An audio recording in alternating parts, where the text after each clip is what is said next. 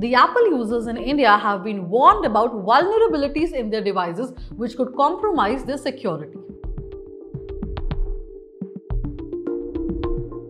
The warning is a high-severity one and has been issued by the Indian Computer Emergency Response Team, a national nodal agency which has several functions related to handling cyber security incidents like forecasts and alerts about such incidents, coordination of cyber incident response activities, and so on.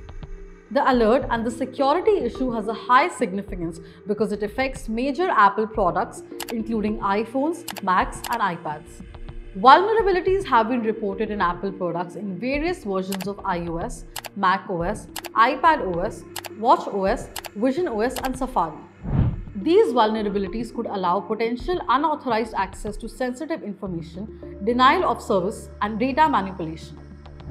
The versions affected include iOS and iPadOS versions prior to 18.1, iOS and iPadOS versions prior to 17.7.1, Mac OS Sequoia version prior to 15.1, Mac OS Sonoma versions prior to 14.7.1, Mac OS Ventura versions prior to 13.7.1, Watch OS versions prior to 11.1, TV OS versions prior to 18.1, Vision OS versions prior to 2.1, Safari versions prior to 18.1.